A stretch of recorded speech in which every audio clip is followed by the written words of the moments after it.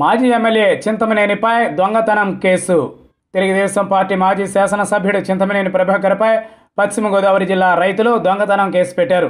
Pedavegi police స్టేషన్లో తమ పైపులను MLA Chintamaneni దొంగిలించి తమ ఇంటికి అక్రమంగా తరలించుకుపోయారని సత్యనారాయణ అనే రైతు కేసు పెట్టారు.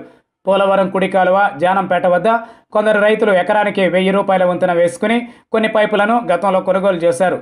ఈ పైపుల ద్వారానే వారి పొలాలకు సాగునీరు అందేది. అయితే అధికారం కోల్పోయాననే అక్కస్సుతో మాజీ ఎమ్మెల్యే చింతమనేని ప్రభాకర్ అర్ధరాత్రి పైపులను అక్రమంగా తరలించుకుపోయారని రైతులు కేసు పెట్టారు. గతంలో రైతులకు చింతమనేనికి మధ్య పైపుల అంశంలో వివాదం చెలరేగింది. ఆ సమయంలో అధికారం అండ చూసుకుని రైతులపై చింతమనేని చెలరేగిపోయారు. ఇప్పుడు అధికారం కోల్పోవడంతో సైలెంట్గా అర్ధరాత్రి ఈ సాగునీటి పైపులను చింతమనేని అక్రమంగా తరలించుకుపోయారని రైతులు చెబుతున్నారు.